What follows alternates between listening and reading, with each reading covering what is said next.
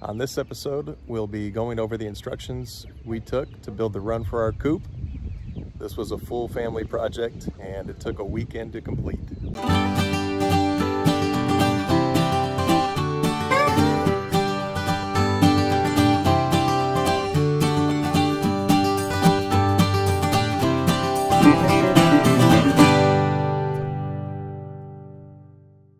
Since this video is just about how we built the run, we wanted to share a bit of background about the coop.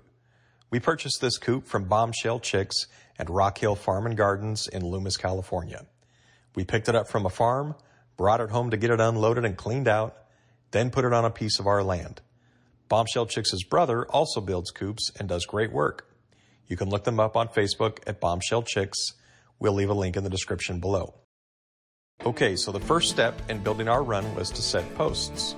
We dug some holes and placed the posts in concrete.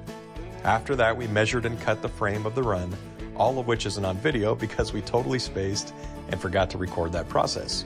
You will see, however, the layout of the frame throughout the video. Next, we had to measure out and cut the gate. Once the frame was assembled and upright, the next step was to attach the protective wire. We were able to stretch the wire using a long metal pole and a crowbar. We started at the bottom of the coop and moved up, stapling the wire to the frame as we went. We highly recommend not using chicken wire. The wire we used was much stronger than chicken wire. We finished stapling all of the wire to the coop in about 2 hours or so. Then we added an extra layer of protection to the frame. We did this to make it as predator-proof as possible.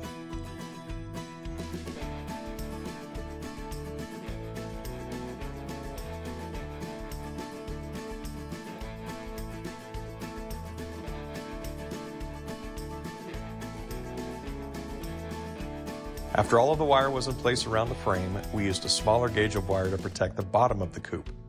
This was also stapled into place. With the help of the kids, we staked the wire to the ground, then covered it with a thick layer of dirt. This skirt was put into place as another additional layer of protection against predators. The family had a great time working together during this phase. Since we live in California and the summers here can get really hot, we opted for a shaded canvas cover over the top of the run. This also adds another layer of predator protection. We stretched a canvas cover over the top of the run, tied the ends into place, then went to grab our 5-week-old chicks. We loaded them up in the truck and brought them down to introduce them to their new home.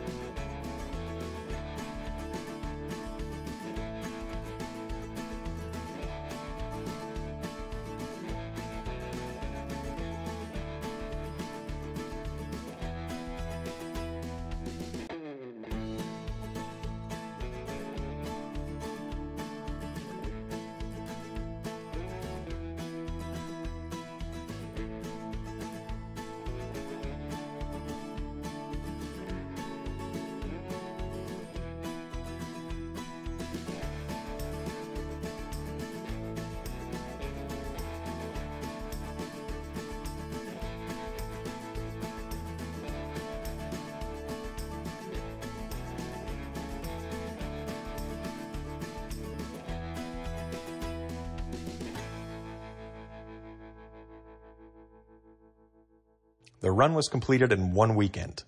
Total time spent was roughly 8 hours. If you have any questions regarding details or anything else, please leave them in the comments below. Thanks for watching, and we'll see you next time.